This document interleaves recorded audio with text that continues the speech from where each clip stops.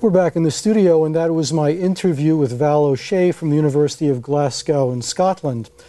Now I'm here with my two guests, Sue Dong, experimental particle physicist from SLAC, also Peter Graham, theoretical particle physicist from Stanford Physics Department. Great to have both of you on the show. Looking forward to an interesting conversation. Yeah, thank you for inviting us, and very glad to be here. Yeah, thank you. Sue Dong, let me start with you. I asked Val O'Shea the same question, but I'd like to get your view. Why is the Higgs boson causing so much excitement in the world of physics? Why is this such a big deal? Well, interestingly enough, I think theoretically it was the last piece of the standard model, actually putting the whole theory together. And it's also the last piece we actually found experimentally, and it took something like 30-some years to find it and to finally put the whole picture together. And so it was, we almost assumed it's been there and should be there, but it is a fact that eventually you reach that point after seeing this last piece. Of course, is a big excitement for all the people actually looking, doing the experiments or actually making this happen. Why did it take so long to find it? I think Peter Higgs, the British physicist, first postulated it maybe around 1964. Why was it so hard to find? The way to produce them, unfortunately, is actually not so easy. You need machines, actually accelerators at very high energy, and also the rate of producing them, unfortunately, is not high enough to allow you to fish them out very easily from the experiment. And even at LHC, when you produce them at a high enough rate, there are also a lot of other things actually produced with it, and you actually have to piece out all the background you don't want and try to find this in the middle of a big pile of debris, let's say. We're going to talk about the ATLAS experiment some more, but first we have a short video illustrating how the ATLAS program works. Let's go ahead and roll that tape, and then we'll be back. According to the Standard Model, all the elementary particles should be massless. The current best theory to explain how these particles attain their mass is called the Higgs mechanism. This is a simple demonstration of how the Higgs mechanism functions. It states that there is a scalar Higgs field which permeates all parts of the universe. Particles with no mass, such as the photon, do not interact with the Higgs field at all, maintaining their kinetic energy and passing through at the speed of light. A particle with mass, such as a quark, interacts with the Higgs field, which slows it down and converts some of its kinetic energy into what we know of as mass. In order to prove the presence of the Higgs field, the Higgs boson must be created and detected. This, however, has proven to be a difficult task, as the Higgs boson is predicted to be a massive particle, requiring huge amounts of energy to produce. The ATLAS detector is our tool for detecting the Higgs. It is situated at CERN in Geneva, Switzerland, and will be used to detect the high-energy collisions produced by the Large Hadron Collider. It measures 44 meters long, 25 meters in diameter, and weighs in at 7,000 tons. Two beams of protons will be accelerated in opposite directions close to the speed of light and collided at the center of ATLAS. How do you create a massive particle such as the Higgs from only two small protons? This comes down to Einstein's famous equation E = mc squared, which tells us that mass is just another form of energy. By speeding up the protons, they acquire additional kinetic energy. The protons at the LHC are accelerated to 99.999999% the speed of light and acquire a total energy of 7 tera electron volts. This, combined with the energy of the other proton traveling in the other direction, produces a collision with the energy of 14 tera electron volts. Upon a collision, all this energy becomes hundreds of different kinds of particles. It is in these conditions which, if it exists, the Higgs boson will be created by the LHC and detected by ATLAS. Well, that was our video about the ATLAS project. You know, I didn't quite understand the relationship between the Higgs boson and the Higgs boson field. Do you need a Higgs boson to have a Higgs boson field, or can you have the field without the boson?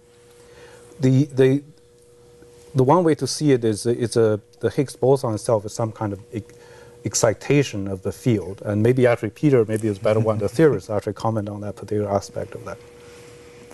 Okay, yeah, go ahead. Sure. So, yeah, actually, that's the right way to say it. If you have the Higgs field everywhere, it's maybe a bit like having a pool in your backyard.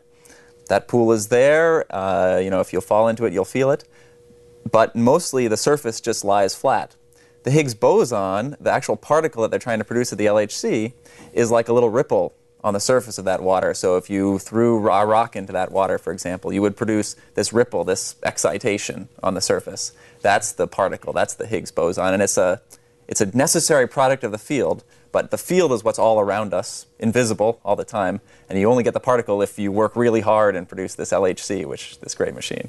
And the LHC is the Large Hadron Collider. What's that about? Can you tell me a little bit about the Large Hadron Collider?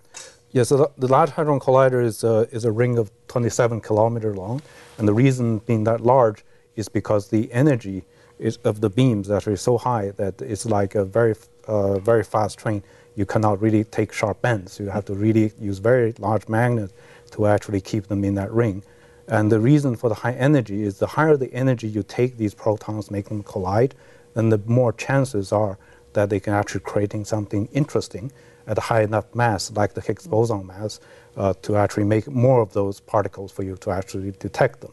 So that's where the Large Hadron Collider was built for. And the other problem is that when you go to higher energies, the cross-section, which means that the interaction rate is actually, for a lot of other things, actually going down to some level. So you have to actually get a very high intensity. So each beam actually is equivalent to several trucks worth of kinetic energy in the beam to actually allow you to produce enough events or enough these interesting interactions for you allow to actually to see them. Now this is really a huge machine. In fact, we have a picture of the Atlas detector. Can we show that picture, please? Basically, we should have a slide of that. Okay, so there it is.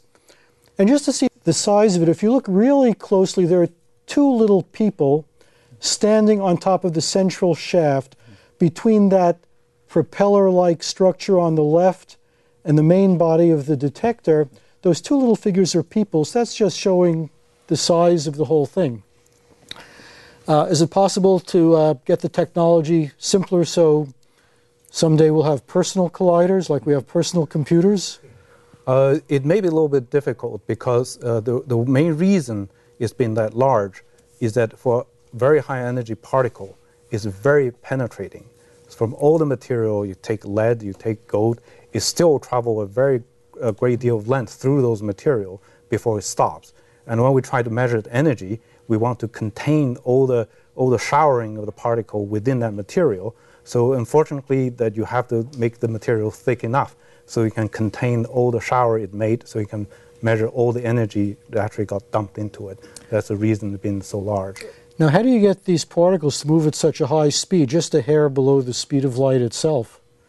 Right, this is the role of the accelerator, and for that, there are various technologies being used to actually to push the particle at a higher and higher energy through the superconducting magnet to actually accelerate them. But of course, when you accelerate, there are a lot of other effects you have to take care of, such as there are many particles together, and they tend to repelling each other. You have to keep them under control and so on. That's why it's a very complex machinery to actually allow you to take them to that high energy. Well, we spent several decades trying to find the Higgs boson. Now we found it, so are we done? Or are we looking for other things now?